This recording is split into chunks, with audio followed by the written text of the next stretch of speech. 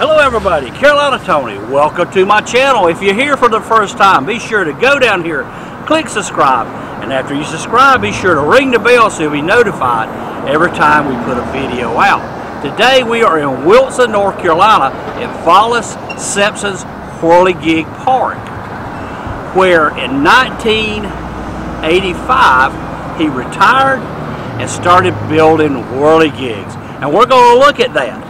But right after this station identification.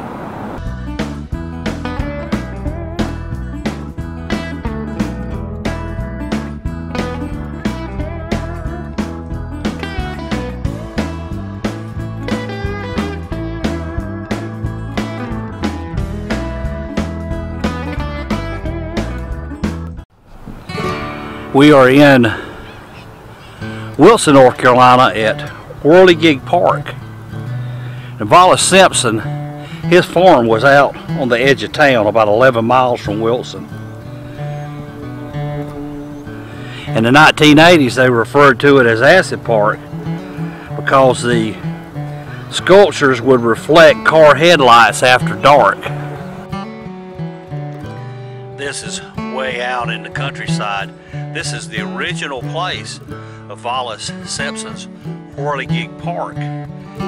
Looks like perhaps this might have been his shop. So he started at retirement age making these whirligigs, and he made them up until he was 94 years old. He passed away in 2013. And this was his shop, as you can look through there.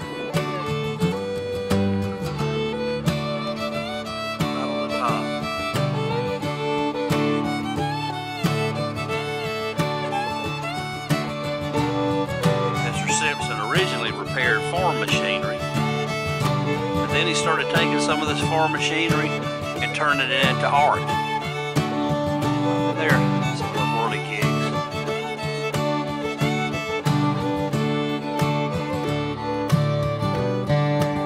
No creation is greater than its creator. Now you have gone home to yours. Miss you, Mr. Vollis. Some more down in there.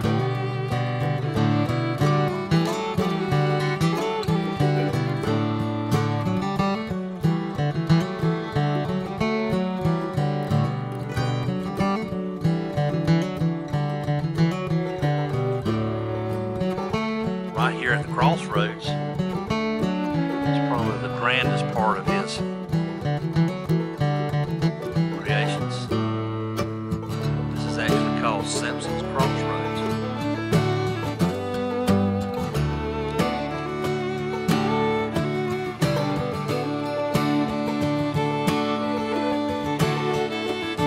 Looks like this whirligig is made from hubcaps, bicycle wheels with road reflectors on them.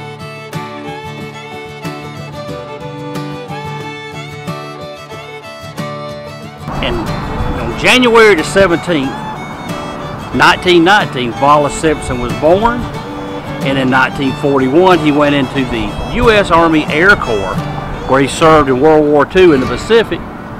He was discharged in November the 26th, 1945 as a staff sergeant.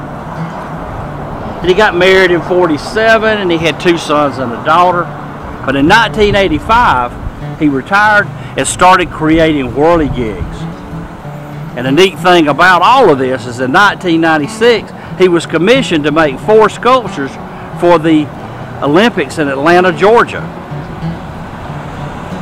And in 2010, the citizens of Wilson decided, hey, all these whirligigs way out in the country, they need to be brought down to the city so everybody can see them. So they put together a commission to start working on that. In 2012, Mr. Simpson was named Hero of the New South in Southern Living magazine. June 2013, his whirligigs were designated as official folk art of the state of North Carolina. In 2011, he even wins the North Carolina Award, and in 2013, he passed away at age 94.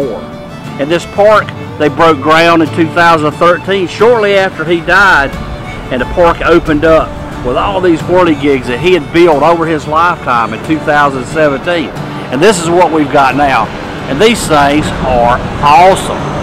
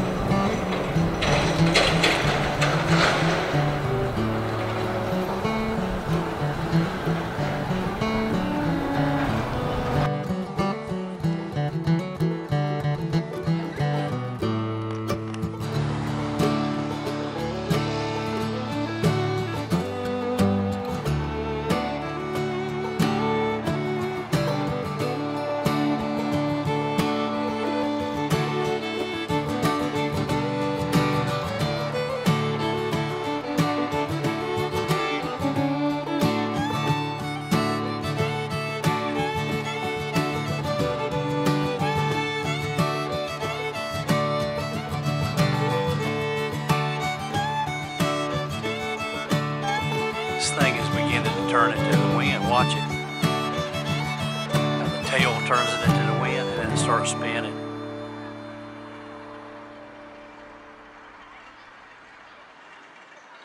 Feel a good breeze coming up and it's getting faster and faster.